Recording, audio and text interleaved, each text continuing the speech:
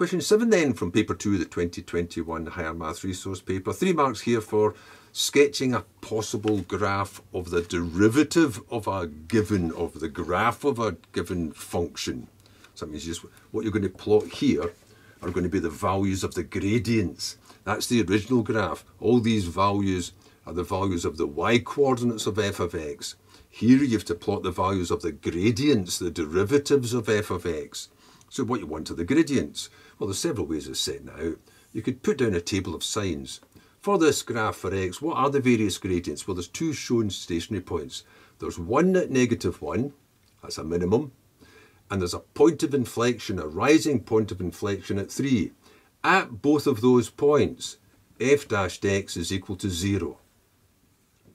So that means in this graph, since I'm plotting f dash x at x equals -1 and at x equals to 3,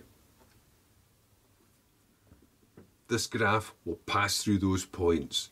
Those are the zeros of this graph. That's where it cuts the x-axis. So I'll put them in, -1 and 3. I think those really are 2 of the marks that are going to appear. I don't know if I can put them in just now because I'll have to sketch the graph. But what happens in between? Well, just look at which way it's sloping. Before -1, it was always negative. After -1, it's positive. Didn't mean to put that there.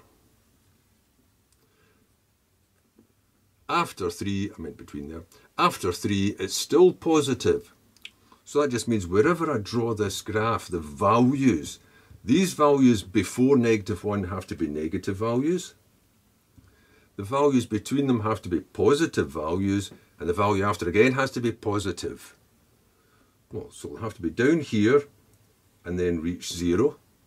It's got to get positive here, starting at 0, but the only way it can start at 0 and finish 0 and stay positive is if it comes up like this. And then it's got to go back to positive. It can't dip below, so it'll have to take a little swerve there and carry on up. So that would be y equals f dash x.